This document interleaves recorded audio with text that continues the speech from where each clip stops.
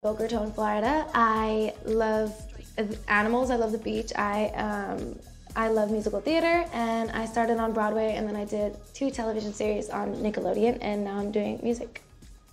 Beautifully done. Yeah, that was good, right? That was really good. You were spotted at a very young age by a Latino legend. Yeah. In the form of Gloria Estefan. Gloria Estefan. How does that occur? Okay, so we went on a cruise, just like a vacation. My family and I went. There was a karaoke night, and I went to the karaoke night and I sang, ironically, I sang My Heart Will Go On from the Titanic, which is a terrible song choice for a cruise ship. That does not put diners at ease, generally. Worst choice ever. Yeah. But after I sang, like the waiter came over and was like, hey, somebody would like to talk to Ariana. My mom was like, Frankie, go with her. I don't know who this person is.